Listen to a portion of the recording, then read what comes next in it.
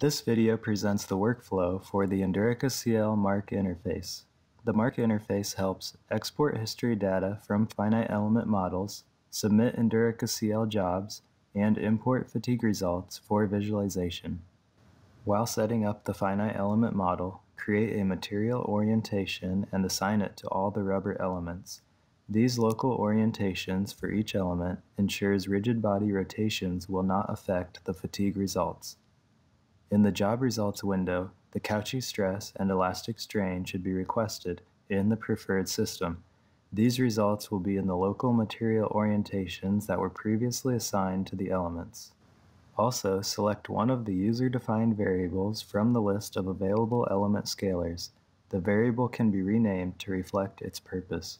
This variable will act as a placeholder.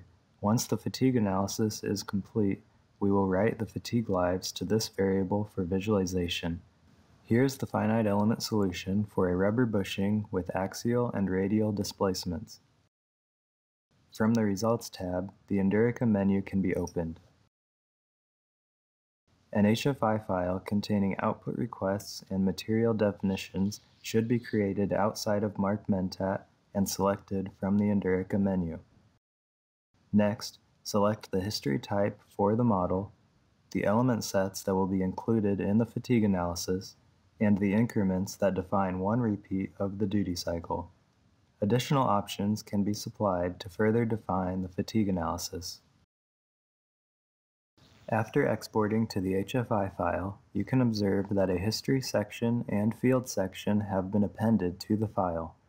The field section contains a time block for each increment that was selected in the Endurica menu.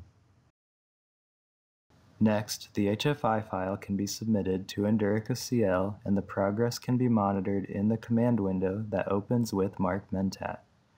When the job completes, the HFO file can be opened to view the computed fatigue lives for each element. The Endurica menu can be used to import those fatigue lives to a Marc post file for visualization. The user-defined variable code must match the variable that was selected when setting up the Marc model, and the post file format must match the format of the post file that is currently open.